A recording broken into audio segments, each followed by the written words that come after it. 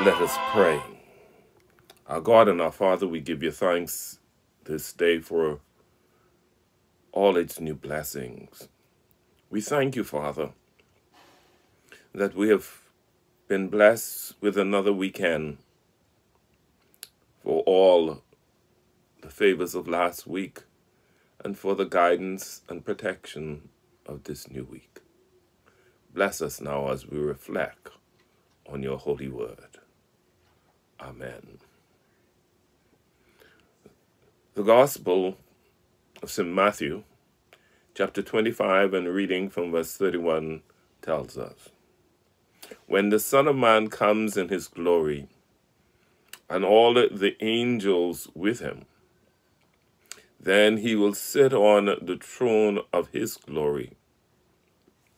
All the nations will be gathered before him, and he will separate people one from the other, as a shepherd separates the sheep from the goats. And he will put a sheep at his right hand, and the goats at the left. Then the king will say to those at his right hand, 'Come, you that are blessed by my Father, inherit a kingdom prepared for you from the foundation of the world. For I was hungry, and you gave me food. I was thirsty, and you gave me something to drink. I was a stranger, and you welcomed me. I was naked, and you gave me clothing. I was sick, and you took care of me. I was in prison, and you visited me.' Then the righteous will answer him, 'Lord, when was it that we saw you hungry and gave you food, or thirsty and gave you something to drink?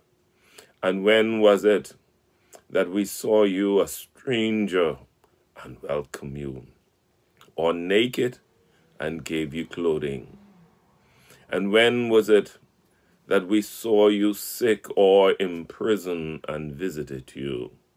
And the king will answer them, 'Truly I tell you, just as you did it to one of the least of these, who are my members, you have done it to me.' Then he will say to those at his left hand, 'You are accused, depart from me into eternal fire, prepared for the devil and his angels. For I was hungry, and you did not give me no food. I was thirsty, and you did not give me anything to drink.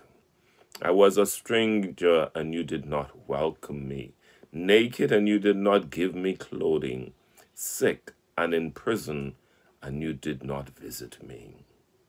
Then they also will answer, 'Lord, when was it that we saw you hungry or thirsty or a stranger or naked or sick or in prison and did not take care of you?'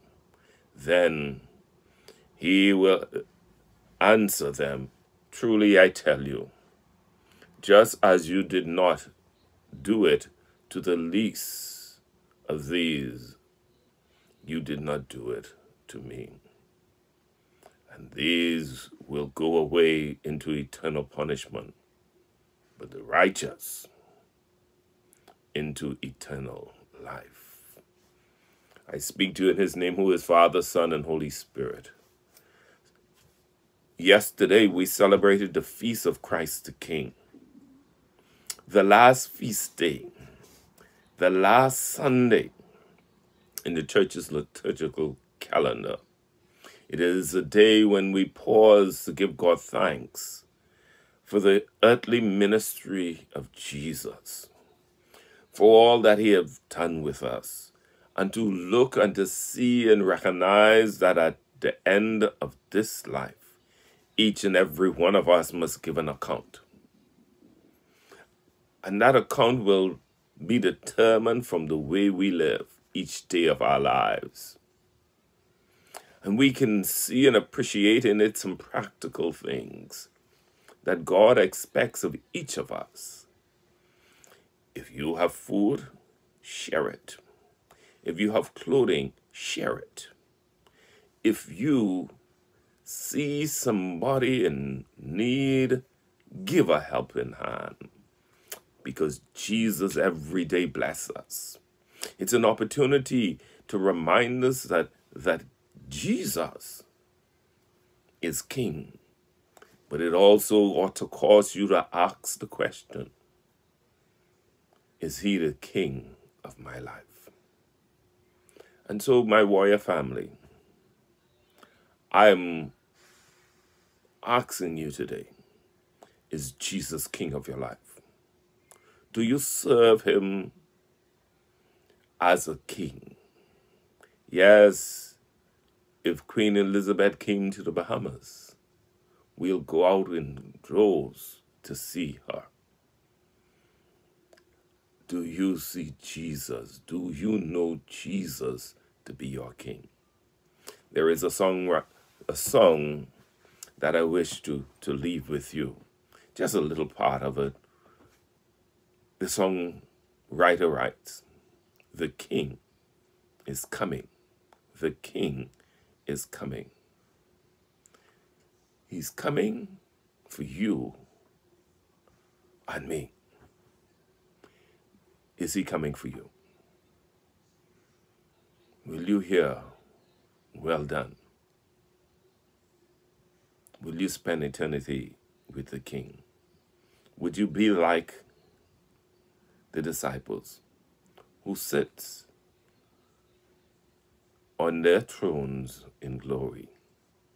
Or will you go to that place that was prepared for the devil and his angels?